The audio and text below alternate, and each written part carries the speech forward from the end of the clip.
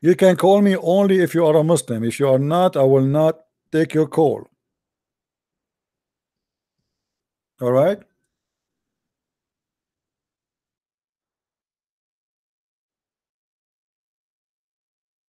Don't call me unless you are a Muslim. We want everybody to see how silly this cult is from the mouth of the Muslims. Okay, this guy is a Muslim.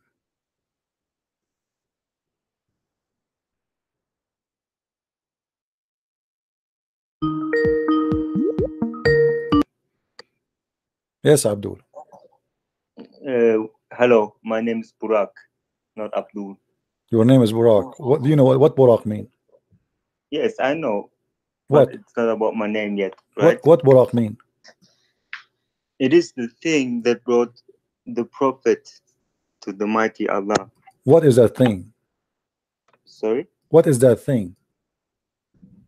Oh, you can look it up. I think you are wise enough to know where No, you why you can don't find tell me it. this is your name? Okay, so you have a name, you do not know what it is. So that thing who took Muhammad to up to the sky. What is that thing? You said the thing. Is that a van? What does that mean?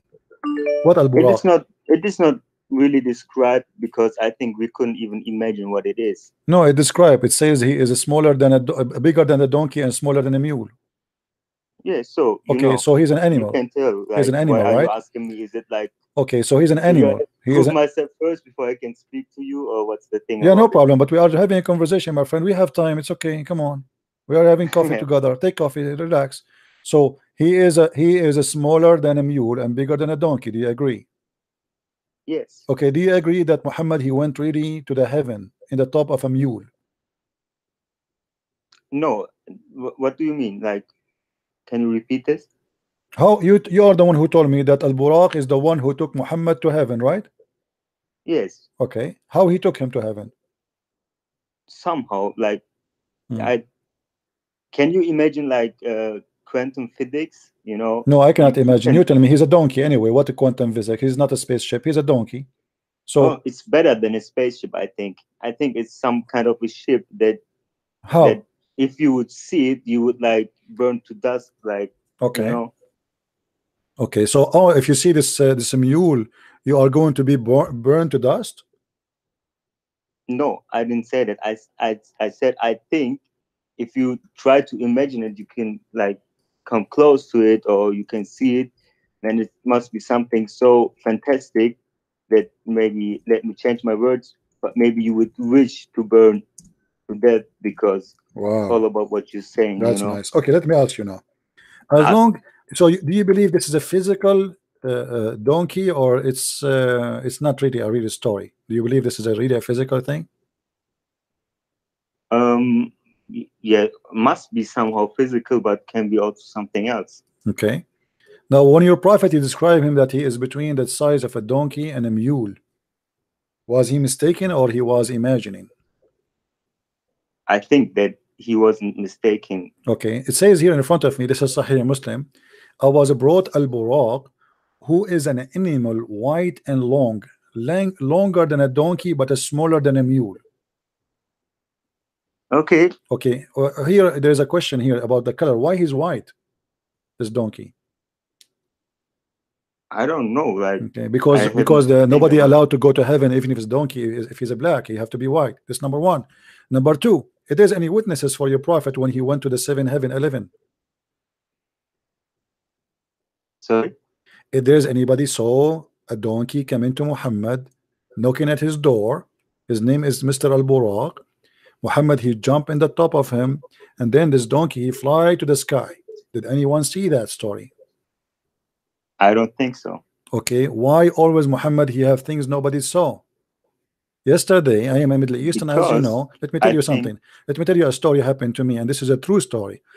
Once I was sleeping in the roof of my father in his house, and a big mule came to the roof, and he said, I woke up and I jumped in the top of him, and he took me to Mars, and he brought me back to Vietnam, and then from Vietnam we went to the next country, which is called Brazil, and from Brazil we went to the next country in the border, it's called France, and then in our way back we went to Jerusalem, and in Jerusalem we took some coffee, and then in Jerusalem I told him I am really bored, I want to change the taste of my mouth, so we decided to go to a border country, it's called America. Do you believe in my story? I don't. Okay, because, so why you believe in this story? Because, okay, you know why I believe this story? I think the answer is obvious. But I want to ask you something else. You're a Christian, right? Yes. So if you make fun about this story, we could also, like an atheist could also make so much fun about the stories in the Bible, or the things you are believing in. No problem. But you see, all things happen in the Bible. There's witnesses, people, they are witnessing the story. So let us say, maybe now I did not witness it, but at that time there's people who see things. As an example, Jesus, he made the blind see. He did not see it, do it secretly. And right? How can you be sure that this is true? No problem. You can say, but here we are talking about still a story happening in front of witnesses. It's not a guy claiming some things and nobody saw. This is what I'm talking about. So you believe in witnesses 2,000 years ago, but you don't believe. Yeah, but you remember what happened here. You believe in a person, he have no witness. Even his wife, she did not see that. Yes, but okay. It's so not, how? It's not so, on me to okay, judge. Let me ask you. Is it possible? Is it possible that Muhammad, he was illusionate? He imagined things that are happening, but in fact they are not. Let me say it like this: it could be possible, sure, but I surely believe that it's not, because Why surely you believe it's not? Why you just say the word surely, and surely the magic. I tell you why. Because the same reason why I think you believe in God is that you see all these beautiful things in life and how wonderful and fantastic everything is. Maybe you see how great the universe is and everything. Yeah. And the message that came to me is Muhammad's. And there is so much proven things also for me. Like what? That this is the when Muhammad he said in the Quran that Allah, he made the Jews pigs and monkeys. Is that something beautiful, or this is something silly and stupid? You can call it whatever you want, but let me tell you like this: the Quran and the message of Muhammad sallallahu alaihi wasallam is so diverse, and you can always search for those things to make fun about. No, I don't want to make fun. Okay, wait. Let us you can always take these things, my friend, where you can say it's about war, it's about this, it's about that, and it's fun. Let us But also there is so much more, and you can take this. And my friend, it's one second, I will finish soon. The thing is, you will find whatever you are looking for in this book or in this message. Correct. So the question is not about what is in it.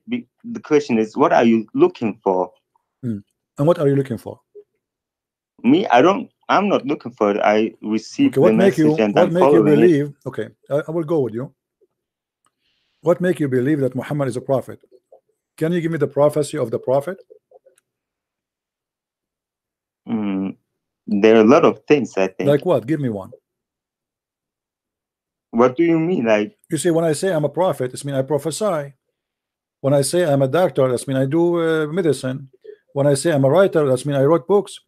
When I say I'm an engineer, that means I do engineering. Okay, now you call him a prophet. That is his profession. Now, what is the prophecy? Your prophet. You can call me naive, or I don't know how, but the message has come to me, so I don't have to question it. No. This is not a question. You I'm see, following it. You're trying to speak to me in your own logic, my friend. My friend. You said to me a message came to me from Muhammad, right? Okay, the message is what? He is a prophet. So prophet, he prophesied. What the prophecy he gave you? So much things. Even when I do my prayers, give me one. Give me a prophecy, my friend. Give me a prophecy he gave you. How you call him prophet, but he have no prophecy? What do you mean with prophecy? Don't you know what prophecy mean? Don't you know what prophecy? Prophecy is telling me something nobody knows, said by God to him or to the prophet. Correct? Sorry, again, please. Prophecy is God telling me something because the real prophet is God. He is the one who prophesy about the future. This is the future, the unseen. So you're a prophet, or something happened now, but nobody knows about it still. So Okay. okay, so what is the it's so prophecy of many your things, prophet? Like what? like I don't know. The simplest thing coming to my mind is about the small and the big things that going to happen when the world is going to an end. You know, Small and big what? the small and big things. I don't know how to call it, but What is that? like the coming of Jaddal, or I don't know. Come on, the coming and the Dajjal. I mean, what Dajjal? Muhammad, he described the okay, if we talk about it, your prophet, he described a Dajjal to look like Allah. How you accept that? I don't know, but it's What do you maybe mean you don't know? something I mean, my just friend, like I'm asking you, like, how a Dajjal, is he a man or he is not a man? I think he's something that pretends to look like a man. So he is what? Oh, look, I don't want to get deeper in this Dajjal thing, but Okay, my the friend, let us story go back to zero. Let's go back we to were zero. talking about, like, Okay, let us what's go the back to prophecy zero. of Muhammad, You have and no, he did, give and me a he prophecy. did, you know, he said so many things about the mankind that happened, and he said that like 1,400 years like ago. What? Like what? Give me one. Do you want to search Google? Like there will be, I don't know, the most rich people will come from the desert or something like that. I really? think He said that. Okay. For example, but there are thousands of maybe 100 or 1,000, maybe 10,000. I don't even know really. But every time I get some, I believe in it for sure. You know, it's not a thing about question. Okay. You know, when you're a prophet, who is a prophet, gets a black stone, is that something his God told him, or he have a hobby to kiss stones? I don't know where this is coming from, but I believe that if he kissed some stones, there must be some something about it. Okay. You're a prophet, he said. I asked Messenger of Allah about the pestilence. I don't know if I'm saying the word correctly. It's a disease, you know, kill many people. He said it's a punishment which Allah he sent upon whoever he wills. Is that right? Sorry, can you repeat it?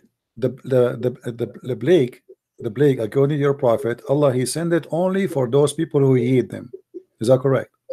The plague? What is it? In the hadith it says that Allah he sent the plague on the nations who Allah decide to punish them. Okay, what does the word plague mean? It's a disease, can, you know, kill people, you know, like it's like a, let us say it's like a flu, but it's very bad, you know, it kill you very fast. Okay, and what was the hadith? It can be spread. Okay, what was the hadith? The hadith says that Allah he punished people who they have such a disease. This is a punishment from Allah. And your prophet he says that such a disease will never enter the city of Al-Medina or Mecca. Okay. Okay, but people they die because of this disease in Mecca and Medina.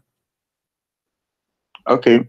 Okay, so how in the hadith says Allah he punished those who have a plague, it's a punishment, and then he says that the one who died by the plague, he is a martyr for Allah.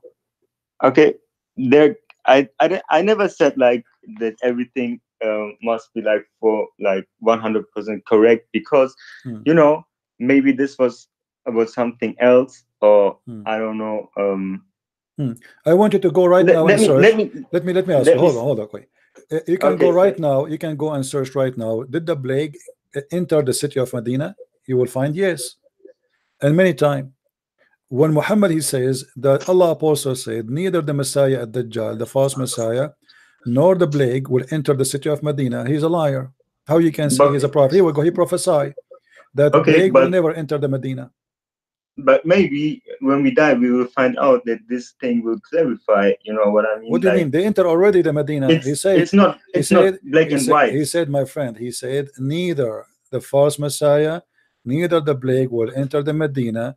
And you can go right now to the Saudi government website and you can check how many cases of a plague happen in the city of Medina and the report of death. So Muhammad in history, and you will see that Muhammad here is a false prophet. Okay, that can be true, but it's still not a reason, you know, to say that the whole religion is No, it's a wrong reason, or because something like that. if I claim to be a prophet and you prove me saying a lie, that's mean I'm a false man. What do you mean it's not enough to prove? Oh, I mean, maybe we just understand it wrong, because it can be no. Here some we kind go. of Here a we go. disease which Explain it changed to or me, something like my that, friend. or I don't know. It's very simple. It's a plague. We know what it is. He promised it's not going to enter the city of Medina. What understanding wrong? It's very simple. Here we go in front of us. What exactly is a plague? It's a I really disease. I don't don't know. know what's your language. What is the language you understand? German. Okay, take the word and translate to German. Plague. Translate. I don't know what is in German. It's a plague. Okay, okay, Yeah, okay. yeah. I think I know it. Maybe he was talking about some specific plague, and you know. No, my friend, this is the only one that people knows. People die by it by thousands, by millions through history. So it used to kill, Europe suffer from it, Middle East suffer from it, Jerusalem suffer from it, Saudi Arabia suffer from it, Okay, so I have no answer for this, but now I want to ask you something. Ask me something. What is your real problem with the Islam? Well, Islam is a very filthy cult, spreading violence and hate, and it destroy all countries. I know. Where I'm coming from, my country is destroyed because of Islam. As simple as that. Is it a problem for you or not? No, People, it's not. okay, I can truly understand that it's all right. Okay. But I know that people told you this often, but you also know that it's not about the Islam that brings hatred to places. Do you have maybe Quran? people can utilize it, but that also happened with Christianity. So will we go and say, oh, okay, let's just rip off Christianity because it brought so many people death? Okay, here we go. We have Quran. Do you have Quran with you? Yes. Okay, read for me chapter 5 verse 14, if you don't mind. Oh, I do mind, because I don't want to read it right now. Why not? Because I read it in German. Read it in German, no problem. No, I don't want. Sorry. It's okay. I understand German. Yes, but I just don't want to read it now. I speak all languages except the language you understand. So I'm like your prophet. I speak all languages except the one you know now. So now you read it in your language. It says that Allah, He spread hate and enmity between the Christians, one to each other. And you are the one saying to me, there's some people, they use it for their own agenda. But your God, Allah Himself, He's saying, I am the God who like to spread hate. Are you against hate, my friend, or you support hate? I am against hate. Okay, so how you support Allah then? If Allah is saying, I'm going to spread the hate and enmity between the Christians, so what we will do now? Look, even if He didn't say that, even today we would have. It's not even. We would have hate, right? Okay, no. So He tells us. No. Okay, hold on. But here we have a problem for a bigger reason. So okay, I don't question it. My friend, what kind of God? If God is spread hate, Shaitan, he do what then? What is the job of Shaitan? But that's the story. Like, even if there wasn't Islam, even if there weren't living my Muslims friend, whatever, I don't care. You keep running from the question. You keep running. You keep running. We are talking here about someone he claimed to be God. Don't tell me if there's no Islam, there's Islam. You will say to me there's hate. No, Allah says that the hate exists because He spread it, and this is your book. So stop playing a game. I don't know. I don't care. Okay. I have no idea. I tell you, look, it's for me. Okay, maybe there must be hate, and even if I think it's so bad and stuff, but maybe it is for a high reason, and it is for something I will not understand. It doesn't matter now. what I say to you. Let us make it simple. Let us make it simple. Now. Whatever I say to you. Also, we don't live for this life. Okay, my friend. Thank you very much. I have no time for kids talk, because obviously whatever you say to me, okay, but you give me no answer. A second ago you were speaking against hate. The second I showed you that this is the Quran teaching hate, suddenly you have no problem with it. You give me a speech about hate. If this is what Allah He do, Shaitan He's doing what exactly? What is the job of Shaitan right now? You Muslim, you believe in Shaitan. So if Allah is the one who spread hate, Shaitan is doing what? He's watching. He's saying to Allah, good job. Good job, Allah, good job. Good job. What is that? The one who should spread hate is Shaitan. Shaitan should say, I will spread hate and enmity between them. But this is God. So God, he spread hate, and Shaitan is saying to Allah, he's learning from him, good job Allah, good job, I'm learning, keep going. So what you say to me, I have no problem with it. No, I don't want to read it. Why you don't want to read it? Violence. Isn't it the Quran says go and kill the Christians and kill the Jews unless they pay you money to live? Pay or die. That is Islam. So what do you mean? Why you have a problem with Islam? Islam want to kill me. If Muslim took over, pay or die. And you are telling me what is the problem? What kind of religion, what kind of cult it says to a human being, just because you don't agree with them, pay or die?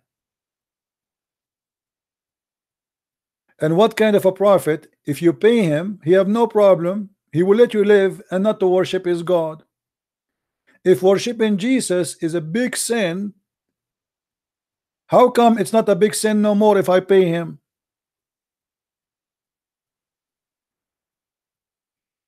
So now you Muslims, you have no problem if we pay you? And the word mafia is coming from this, pay or die. When the Muslims occupy Sicily, the people of Sicily, they learned that from the Muslims. When the Muslims left, the gang took over, because people used to pay to live. Pay or die. And this is where the word mafia is coming from. Family business, pay or die. The word assassin is coming from Muslims. Pay or die is coming from the Muslims. And this is coming from the Quran, as you see. And then you say to you, what's your problem?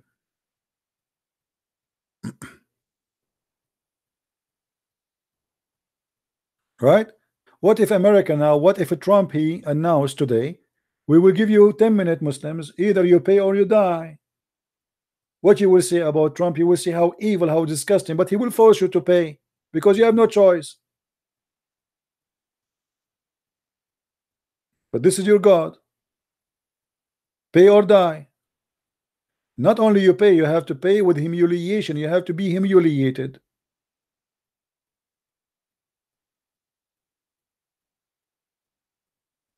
Somebody says CP don't appear his face. Your God don't appear his face. The Quran says that Allah, he never speak unless he speak from behind the veil, burqa. So how come you don't ask the same question you asked me to Allah? Why you want to see my face? If I show you my foot, is that fine? You are terrified of me and I am not showing my face. What if I show my face? What will happen to you? You will die. Muslim cannot answer me. They say show your face. Why you don't ask Allah to show his face? Muhammad, he never spoke to Allah. He never heard the fart of Allah. Shouldn't at least Muhammad speak to his God at least once? Hello? Allah spoke to Shaitan. Allah spoke to Moses. Allah spoke to Isa. Allah spoke to Abraham. Allah spoke to Adam. Allah spoke to everybody, to the angels, but he will not speak to Muhammad. Why?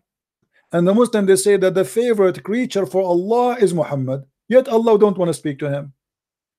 He sent him a delivery guy. His name is Jibril.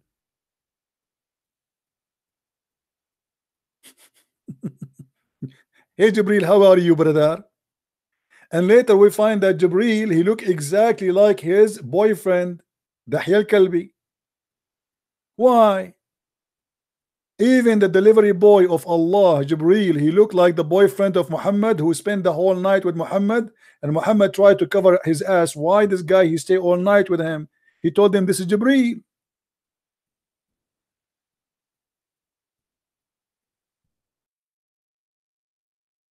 You want to see the reference? We don't make things up like you Muslims. Here we go. Muhammad, he never met Jibril. He met a guy, his name is Dahya al-Kalbi, and this is his boyfriend, and he was the most handsome boy in the town.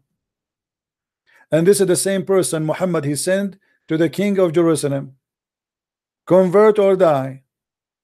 Dahya Kalbi. Why he chose him? Because he is the most handsome between all the people of the Arab in his time. And this is why the angel is coming in the shape of Dahya Kalbi. Allah could not find a better shape except Dahya Kalbi. And now we have in town two Jibreel. We have the real Dahya Kalbi and the fake Dahya Kalbi.